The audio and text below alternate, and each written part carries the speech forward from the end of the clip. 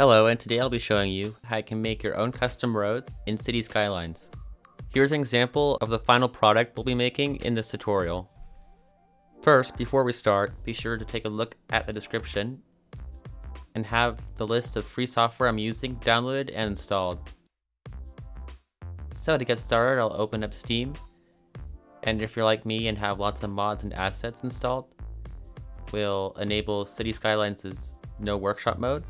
And this mode makes the game load only local files. I can enable it by first right-clicking the game in the Steam game list, and then click on Properties, Set Launch Options, and then I'll enter -- No Workshop in this field here. Next, we want to install mod tools, and we'll do that by just searching for it in the workshop, and I'll subscribe to it. We next want to have access to this mod in No Workshop mode. So we'll first copy the ID number of the mod from the URL here. Next we'll go to the City Skylines data folder, and on Windows you can get to there by doing Windows R on your keyboard, and then I can just type in %local app data, %\colossal order like this, press enter, and then I can click on the City Skylines folder here. And in my case, so I can just access the folder later in the future more easily, I can make a shortcut by holding the Alt key on my keyboard down and then dragging the folder to the desktop. I'll next open a new Explorer window, and I'll go to my C drive, program files, then Steam, Steam Apps, Workshop, Content, 255710, and then in the search bar here I want to paste the ID number of the mod tools mod. Then next we want to copy this folder to the local mods folder, and that's in add-ons, mods. Next, open the game,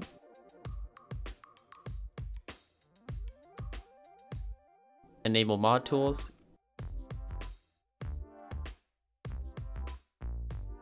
relaunch the game again,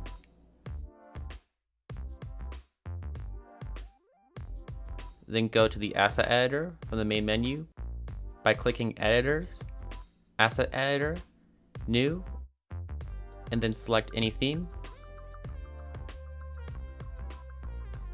Once the editor loads, we can click on roads, and here we can first choose the road we want to edit. So in my case, I'll choose this road here, the 2-lane road of bike lanes. I'll next immediately save it out again by pressing the escape key. Here I can name it anything I want. Next I want to open Mod Tools with the Explorer window by pressing Ctrl E, and dump the 3D segment meshes of the road. We need these in order to re-import the road back into the game later. I first need to select the road, and the meshes themselves are located in Tool Controller, Net Tool, Prefab, M_segments, and then M_segments 0. Then if you scroll down here, we want to dump the M_LOD and M_mesh files. I can just confirm that it's the right one by clicking on preview here. Now we can go back to the desktop, and I'll open up the crp-extract script from my downloads folder. Next I'll go to the local data folder with my desktop shortcut, go to add-ons, assets, and then move the save road file to the crp-extract folder. Then I want to run the crp_extract script, type in the name of the file, and be sure to add the .crp extension to it. Then once it's done, it will output a folder with a bunch of files in it. Next we want to edit the texture files of the road. I'll be using GIMP with the DDS Reader plugin installed. If you haven't already, be sure to check out the description for more info about how to set that up. So open GIMP, then go to File, Open, navigate to the Extract CRP folder, and then to the Asset folder, We then want to select the image that looks like a simple road texture. To find it, I'll sort this list by size. The image we want looks like this. Make sure it's the high resolution version, 1024 pixels tall and wide. I'll then click open. Then in this pop-up window, I'll uncheck load bitmaps. Let's say we want to make this bike lane here blue. I'll first make a new layer and then use the rectangle selection tool to select the lane area. Then I'll use the paint bucket tool and select a blue color. I'll next have to drag the lightness and chroma sliders in this window here down in order to compensate for the color adjustments the game makes when re-importing. Then I'll make this side here a parking lane, and I can do that by first selecting the base layer and then copy some of the pavement texture into a new layer. I'll then place it over the existing bike lane.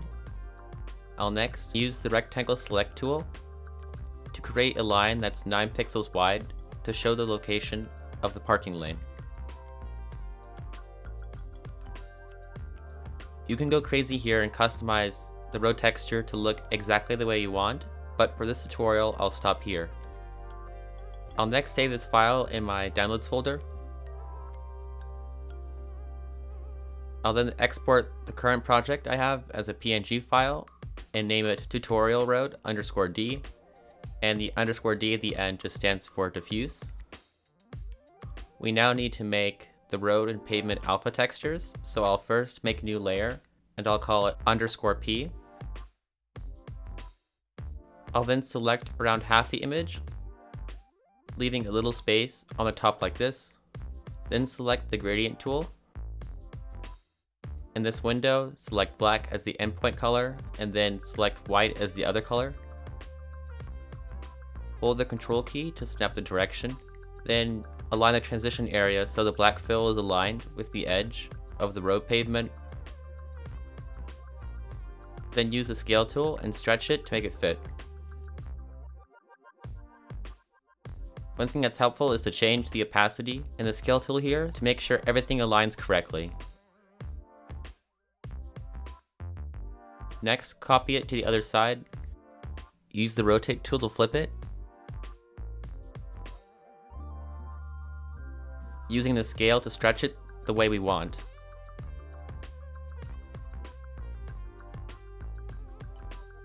I'll then go to File, Export, and then name it the same thing as the diffuse texture, but instead I'll put _P at the end.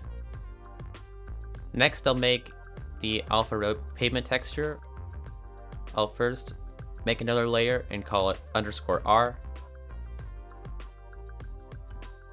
Next, I'll select the pavement by selecting the middle area here and going to select, invert. Then in the selection, I'll fill the area with a black color fill. Next, invert the selection again and fill in the middle part with a gray fill. In my case, I'm using the color C4, C4, C4.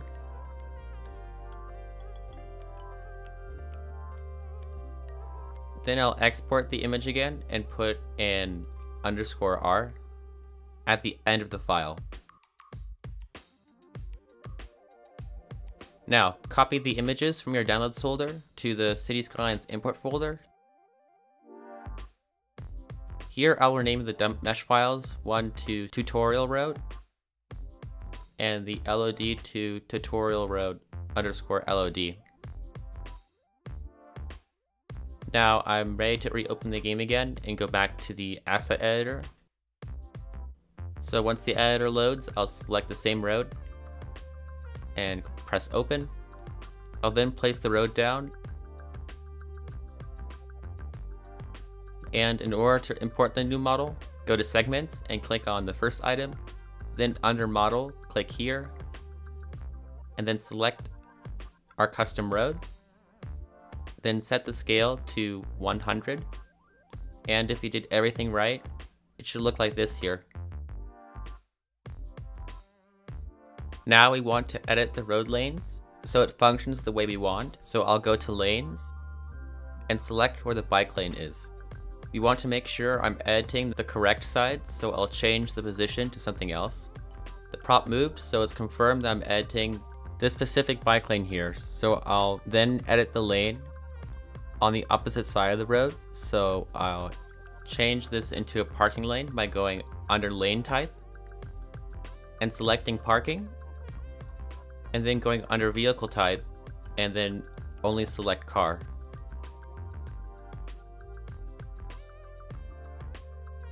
Now I can save the asset and name it. And for this tutorial, I'll leave everything on default settings. Then we can load up a test save to see if everything works. One save that I found works great. For testing, if you have the mass transit DLC, is the fix the traffic map, so I'll use that.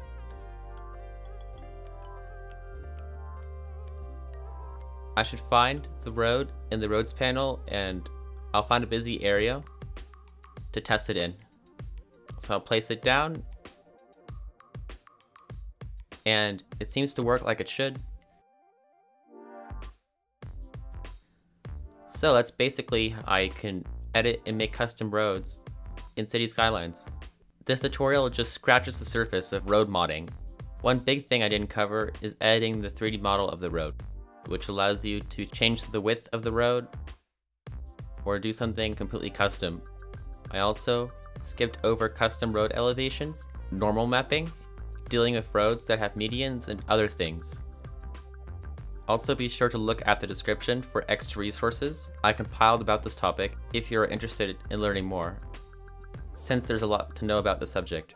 Thanks for watching this video. If you thought this video was helpful, be sure to like, comment, share, and subscribe. Thanks for watching.